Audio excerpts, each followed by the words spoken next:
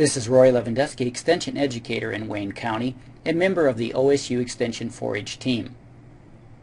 The title of this presentation is Interpreting Forage Test. We're going to look at what all the forage test numbers mean and how do you use them. Okay, so you've followed the advice that you've been given. You've taken a good forage sample and you've submitted it for an analysis, and now those results come back and you look at a report, and this might be some of those typical things you might see in a report. A lot of different numbers, a lot of different terms. What does it all mean, and how do you make use of these numbers? That's what we hope to cover in this presentation. When we look at forage quality measures, there are a couple of key components we need to look at. Dry matter is one of them. The moisture content of various feeds can be widely different. Just think of the difference between silage and hay, for example.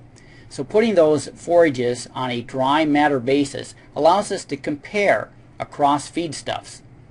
It's very important when we begin to balance rations as well, because everything is on a dry matter basis.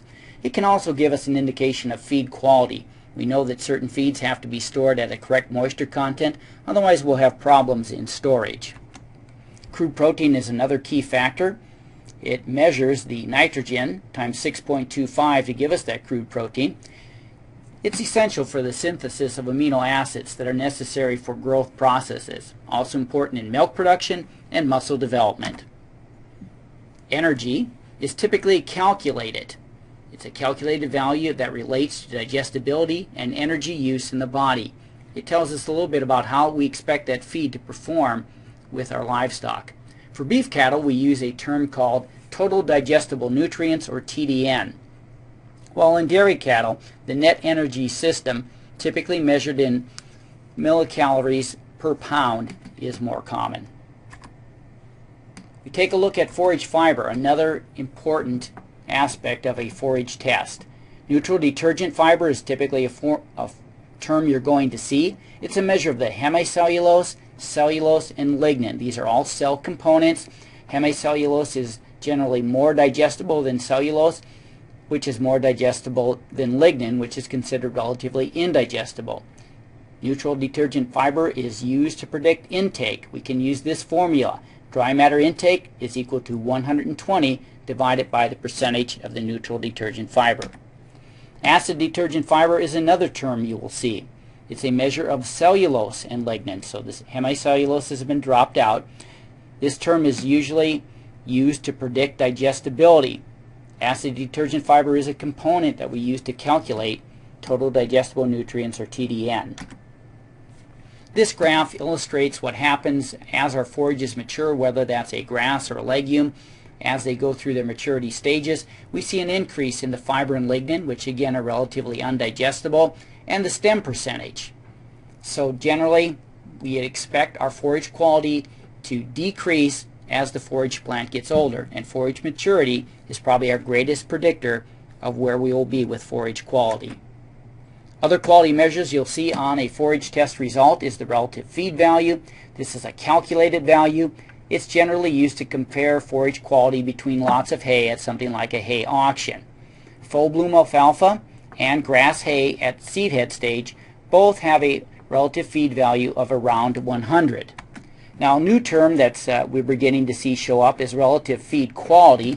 This actually uses digestible fiber in the calculation and may provide a more accurate indication of animal performance. It turns out it's probably a better way of comparing across forages, particularly when we're looking at a grass versus a legume. Some of the other measures that we'll look at on a forage test that help us to explain why there may be differences between forages or differences between energy values in forages. We'd look at adjusted crude protein. This is the amount of crude protein that's available to an animal for utilization after being corrected for unavailable protein. Now generally we'd like to see adjusted crude protein and crude protein really be the same. But if that adjusted crude protein value is less than the crude protein value, that indicates there's a problem. Most generally, there's been some type of heating that's occurred, and so that protein will not be totally available to the animal. We look at ash content as well. Now, ash contains no protein or energy value. we know that generally the plant content of ash is around 6% in grasses and about 8% in something like alfalfa. Under a hay production system, that ash content should always be below 9%. When we get above 9%, that raises a flag. It indicates that we're going to have some lower energy values, will lower animal performance. Most generally, it indicates that somehow soil has become a part of that forage analysis. And typically some of those common causes would be maybe cutting too low, so we're kicking up soil onto the forage. It could be the fact that forage has lodged and the soil has gotten onto those forages, or perhaps there was a heavy rain or maybe a flood event that washed soil onto those forages. This chart looks at a comparison of quality between legumes as we get at various growth stages. And what I really want you to see on this chart is something that we might call the 20-30-40 rule, where a very high quality legume would have 20% or more crude protein, an ADF value of 30% or lower, and an NDF value of 40% or lower. The other thing I want you to see in this chart is that generally the difference between the ADF value and the NDF value is about 10 percentage points. And that holds true as we go down through the various growth stages of a legume. When we look at grass or grass-legume mixtures, the story is a little bit different. Generally, grasses have slightly lower quality than a legume at an equal growth stage. And the other important factor here that I want you to look at is, again, between ADF and NDF. Remember, in legumes, the difference between an ADF and NDF value was about 10 percentage points. When we get into grasses, because they have a higher hemicellulose content than our legumes do, we'll typically see that difference between ADF and NDF being around 22 to maybe 25 percentage points higher. And if you see that kind of spread, even if you don't know what your forage test has come from, it can indicate that you've got a grass value there. So that's something to keep in mind. Now, if we take all the things that I've talked about to this point and condense it down, this is taking that forage test we looked at initially and condensing it into the important components, the important parts. So we just look at the terminology I've talked about and the dry matter column. So I look at this dry matter content, 88%. That tells me for a hay we're about where we need to be as far as moisture content at the time this was submitted. Crude protein level of 12 tells me that this is not a good forage for a high producing dairy cow, but certainly would be good for much of our beef cattle production. However, when we get to adjusted crude protein, we see there's a little bit of a problem. The adjusted crude protein is lower than the crude protein. So that tells me there's been a little bit of heating, some kind of problem that occurred at some point with regards to production of this forage, and not all of that crude protein is going to be available to the animal. When I look at acid detergent fiber, that's a pretty good value. Again, a little bit high for a high producing dairy cow, but certainly very good for most of our beef cattle production. Particularly if we're looking at that dry cow or really through about mid gestation, we would be doing fine with this level of fiber. Neutral detergent fiber, again, we look at this, the difference between acid detergent fiber and neutral detergent fiber, there's about 22 percentage units. This tells me that this was probably a grass hay. I look at ash content, and I see that the ash content there is below 9%, so I wouldn't expect to be any problem with that, lowering my energy value. And then TDN about 54, again about a mid-range, again very good for a dry cow or a cow through about mid-gestation, but a little bit lacking in energy certainly for a dairy cow in production, or for a beef cow as it gets into late gestation and early lactation. We'd have to supplement energy. And the same thing we could see under this net energy system. And then a relative feed value at 98 telling us that this would be in a seed head stage for a grass or about a full bloom stage for a legume. So again, about a mid-quality forage, which is what we'd expect.